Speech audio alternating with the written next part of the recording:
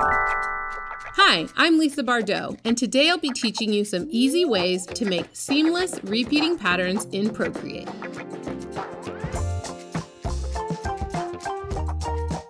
When you make a repeating pattern, it kind of feels like magic. Repeating patterns are not only super fun to make, but they have so many different applications. Patterns are great for designing fabric, apparel, surface design, web design, and more. Because of Procreate's snapping feature, it's actually really easy to make patterns right on your iPad without any additional software. Follow along with me as I teach you two methods for making patterns: a simple pattern with basic shapes and a more complex pattern with multiple layers. If you're new to Procreate, I highly recommend watching my Procreate for Beginners tutorial so you can learn all the basics. And if you want to learn more about drawing, illustration, and of course working in Procreate, be sure to subscribe and hit the bell icon so you don't miss any future tutorials. Let's get started. In order for a pattern to repeat seamlessly, objects along the edges need to match up perfectly with what is on the opposite edge. Now, if the words "make it line up perfectly" give you anxiety, fortunately there's a really cool trick that makes it super easy to do this. To show you how it works, let me show you a quick demonstration using a piece of paper and these dinosaur stamps I borrowed from my kids. I'm going to stamp a bunch of dinos over the center of the paper, making sure that no dinosaurs go over the edge. Next, I'll cut the paper into 4 equal pieces like this. Now, if I move the papers from the right side to the left side, and the papers from the top to the bottom, I have instantly made an infinitely repeatable pattern. You can see that the body belonging to this head continues over here, and the top of the Stegosaurus matches up with the bottom up here. I can even add more dinosaurs into the empty spots like this. Then if I move the left to the right and the top to the bottom again, those new stamps get split up and lined up to make a seamless repeat. This entire square is a block of a pattern that I can seamlessly repeat infinitely. This is exactly what we're going to be doing in Procreate, but it will be even easier to make sure that everything matches up perfectly. So I'm going to begin by creating a canvas that is 3000 by 3000 pixels large. For this pattern, I'm going to be using one of the free Procreate color palettes that I have available on my website. This one is called Yam I Am. And the brush I'm going to be using is one of the built-in Procreate brushes. This is in the inking set and it's called Syrup. We're going to keep this really simple and just make a pattern that's made up of basic shapes. So I'll start with the darkest pink color and draw a couple of large circles on my canvas. To do this, I'm just drawing the outline and then filling them in with color drop. Next, I'll grab one of the lighter pinks and draw a triangle and maybe like a weird blobby shape. Then I will grab this gold color and do a couple more shapes, maybe like a half circle and another smaller circle. The most important thing here is that none of these objects touch the edge of the canvas. And the other thing you'll notice is that I'm not putting my shapes really close to the edge either. I'm leaving a little bit of room because we're going to be adding more shapes there later. Okay, so we've got several shapes on the canvas with a little bit of room around the edges and of course nothing going over the edge. So the first thing I want to show you is what this looks like as a repeating pattern without doing anything special to it. I have a tool on my website that lets you easily test how your pattern repeats. You can find this tool at bardotbrush.com/repeat. I recommend using this in the split screen view. Swipe up from the bottom and drag Safari over to the side.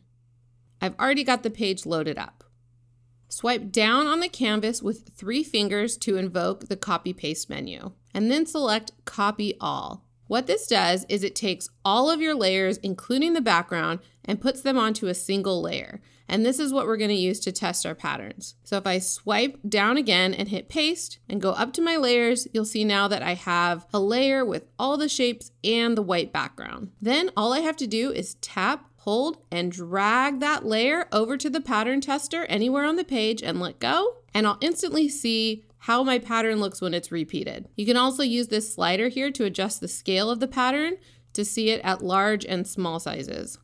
So as you can see, there's definitely some empty spots here, and that's no surprise because we left some empty space around it. So now we're going to take what we have and turn it into a repeating tile so that we can fill in the empty parts of this pattern.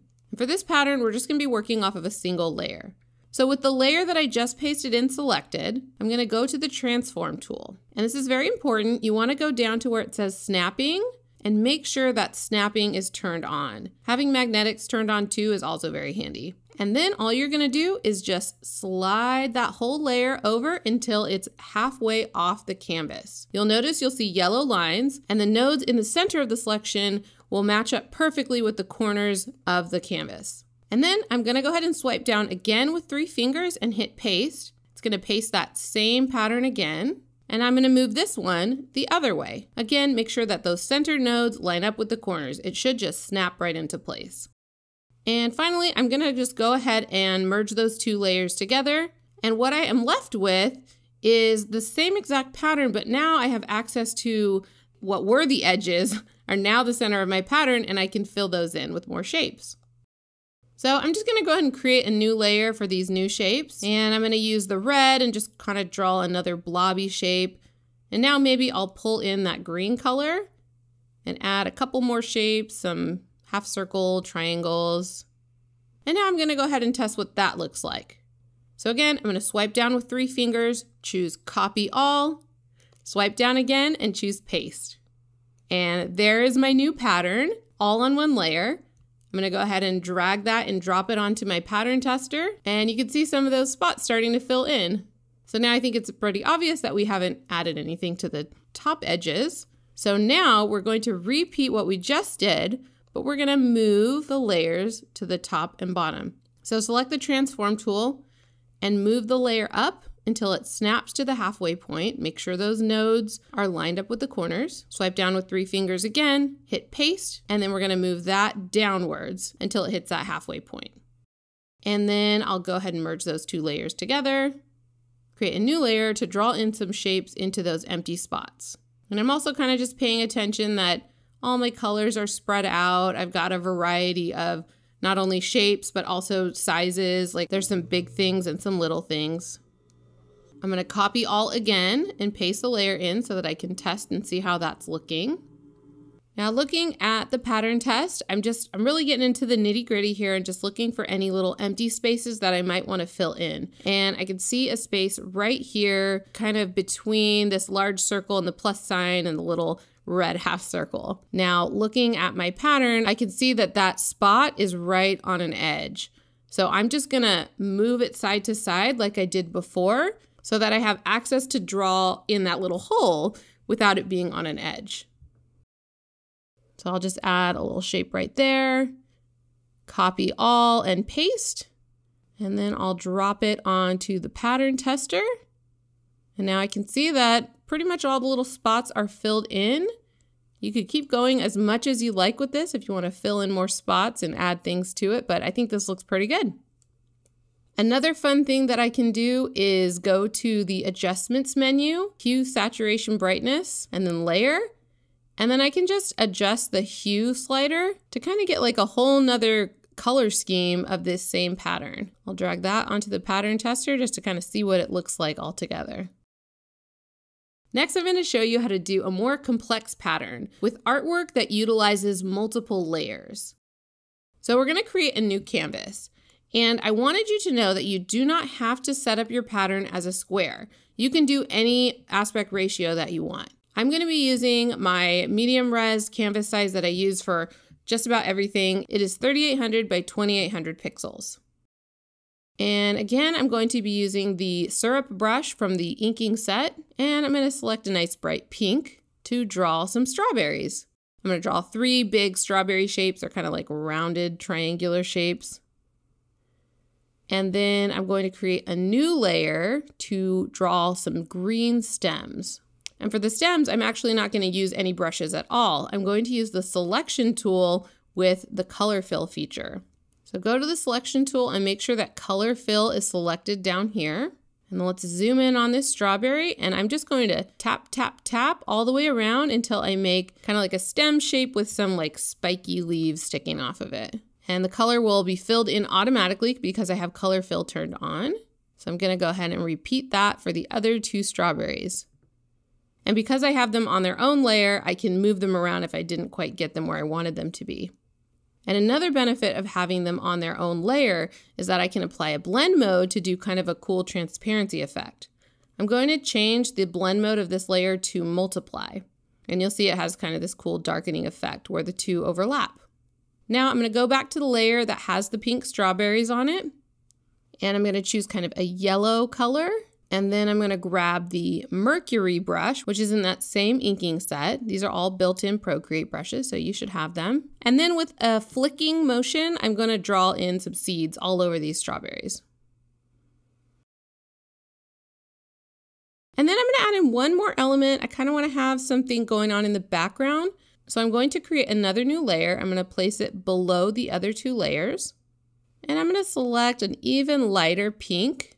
And then using that same selection tool method, I'm going to draw just some weird little quadrilateral shapes, just kind of like behind everything. Again, it's important to mention that you want to make sure that nothing is touching the edges and that there's also some space. Everything's not like crammed right close to the edges. And that pink looks a little too dark for me. And since I still have the selection tool active, I can just adjust the color on the fly like this. It's a pretty cool feature. And then I'm also going to set the blend mode of the strawberry layer to multiply, so I have a little bit of that transparency effect showing those background shapes too. Okay, so we've got what we could call the first round of our artwork ready to go, and now we're going to set it up as a tile. So if we want to preserve our layers, we're going to have to do this a little bit differently than we did before. So what I'm going to do is I'm going to select all of these layers and put them into a group. In order for our artwork to be able to snap into place precisely, we need to make sure that we're moving the entire shape of the canvas. If we were to move just the artwork, it's not the same size as the canvas, so it wouldn't line up correctly. So we're going to need to create another layer that helps us out with that. So what you're going to do is you're going to create a new layer and then fill this layer with black. Then I'll reduce the opacity of the layer to about like 25%. And then before we move anything, we're going to duplicate our artwork group. Select the black layer in one of the groups, and then move it over halfway, just like we did in the previous example. Now we have access to that space where the edges used to be, what now becomes the middle of our pattern, and we can start adding more strawberries. But before we do that, I like to kind of consolidate the layers and clean it up a little bit so it doesn't get like way too many layers and get all crazy. So I'll select the two stem layers and group them, and then select the two strawberry layers and group them, and then the two background shape layers and group them. Then I'll go through and flatten each of these layers. Just tap on the group and hit flatten. Then I've got this other empty group, so I'll just delete that. All right, so everything is nice and organized and we don't have any extraneous layers. So now I'm gonna go to my strawberry layer and draw in a new strawberry just like before. I'll sample the pink color from the other strawberries and draw in a couple strawberry shapes. And you'll notice I'm drawing my strawberries not all in the same direction. If I were to print this on fabric or something like that, I'm kind of going for a pattern that doesn't have like a top and a bottom and up and down. It doesn't have to go a certain way. You can use it any way you want. I'll use the same technique with the selection tool to add in some more stems. And then I'll grab the Mercury brush and draw in some seeds in yellow. And then I'll fill in the background area here with another of those kind of squarish light pink shapes. All right, now we're gonna tile this vertically. So we're gonna move the top to the bottom and vice versa. So we're gonna repeat the same thing. So we're gonna turn on our black guide layer and then fill it in so the canvas is completely full. Otherwise the snapping won't work properly. I'm gonna duplicate the group, select one of the groups and the guide layer. And this time we're gonna move it down. Fill in the guide layer completely, grab the other group and move it up. Again, always be sure that your center nodes line up with the corners. Turn off that black layer. I'm going to repeat that process to consolidate all my layers. Just select the two stem layers, group them. Same with the other two, group, flatten, flatten, flatten. All right, now I can draw in more strawberries to kind of fill in all these little empty spots. I'll do the strawberry shapes on the strawberry layer, the green stems on the stem layer, and then finally some more light pink shapes on the background layer. All right, so this is looking pretty good. We've pretty much filled in all the spots. So now we're gonna check and see what this looks like as a completely repeating pattern. So swipe down with 3 fingers to pull up copy paste menu, select copy all, swipe down with 3 fingers again and hit paste. And there is our completed pattern, all flattened. I'm just gonna move that to the top so it doesn't look so weird. And then I'm gonna drag that over into my pattern tester. And if I scroll down, I can see kind of it without that info box. And you can see what the pattern looks like. And this is really helpful because just looking at this, I can see I have kind of a weird thing happening where it looks like there's like a stripe of blank space going all the way down. So I'm gonna look and kind of see where that's happening in my pattern and maybe change some of the strawberries so it fills that space. So looking at my pattern, I can see that blank space is actually here on the edges. So what I'm gonna need to do is I'm gonna need to tile it again so that I can have access to draw into that space or move things around. So I'll delete that flattened layer, I don't need that. I'm gonna duplicate the group, turn on the black layer, make sure it's fully filled in. Select the black layer in one of the groups and move it to the side. Repeat the same with the other group. And as I do this, I can see that things weren't lined up perfectly when I slid it over to the side. So make sure you pay attention because if you don't get it in the right spot, you might have like weird lines like this. So I'm just gonna undo that and try again. And this time I got it, no problem. Sometimes that happens. All right, so what I think I'm gonna do is just, instead of drawing in more strawberries, I think I'm just gonna go ahead and move some around. So I'm gonna select the layer with the strawberries and the stems, select both layers, and then use the selection tool to kind of select those strawberries, move them around, change the scale, kind of fill in that area. And then I'm also gonna kind of change, I didn't really like these triangle shapes, how I did them in the background, so I'm gonna delete those and make a couple new shapes, move around some of these other background shapes, just kind of refining it until it looks exactly as I want it to look. And of course I can test it by swiping down with 3 fingers, copy all, swipe down again, paste. And now I have that flattened version that I can drag that layer over into the pattern tester, and that looks way better. I hope this tutorial has got you super excited about making patterns. I have made a ton of patterns over the course of my career, and every time I tile a pattern block, it always feels like magic. Before we wrap up, I wanted to show you a few patterns that I've made in Procreate and how I use those patterns to make t-shirts and fabric. This is an artwork that I made, not intending it to be a repeating pattern, but it is kind of like a pattern. This was actually a prompt for making art every day. The prompt was wishes, and this is my interpretation of that prompt, and I thought it was really cute. So I actually redrew it, and I made it into a repeating pattern using the same techniques that I've shown you today. So this is what that looks like. And I've actually had this one printed onto fabric from Spoonflower, which is a really awesome company. They print artwork and design on fabric and a bunch of other stuff, but this is the fabric that I got. I think it's super cute and I'm excited to make it into something. This is a snake with flowers that I drew a couple years ago, and I thought it'd make a really fun pattern. So this is the pattern that I made with that. You can see that I flipped the snake around and like mirrored it, turned it over, and just like arranged them all kind of in almost like a grid. And then I also added in some additional flower shapes and leaf shapes to kind of fill in the holes. And that's what this pattern looks like. And I also had this one printed onto fabric as well. I went with this kind of like nice drapey, blousey fabric. And so maybe I'll make it into a skirt or a shirt or something like that. I don't know. I'm excited to try it. These banana shirts my husband and I are wearing are made using a pattern I drew in Procreate. Not gonna lie, it's pretty much his favorite shirt. In fact, so much that he wore it out and I had to make him a new one. This time I made it with an updated banana pattern, and that is this shirt here. This is another pattern I had printed onto fabric from Spoonflower. I love these little zebras. Maybe you guys can think of some fabric projects for me to make with these in the comments. Thank you so much for watching. Please be sure to subscribe to learn more about drawing, illustration, and of course, working in Procreate.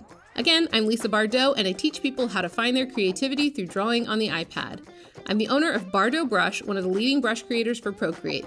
If you'd like to support me, I hope you'll take a look at my premium brush sets that inspire creativity at bardobrush.com.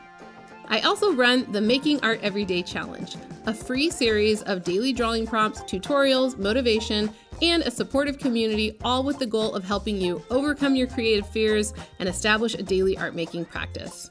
This tutorial is actually a part of our Make Stuff May, a whole month dedicated to making things with your art. Learn more at bardobrush.com/joinMAE. If you're posting artwork to Instagram made with my brushes or tutorials, I would love to see it. Use the hashtag #BardoBrush. Thanks and happy art making! If you like this video, please subscribe for more awesome tutorials. And check out one of my other videos. Have a great day!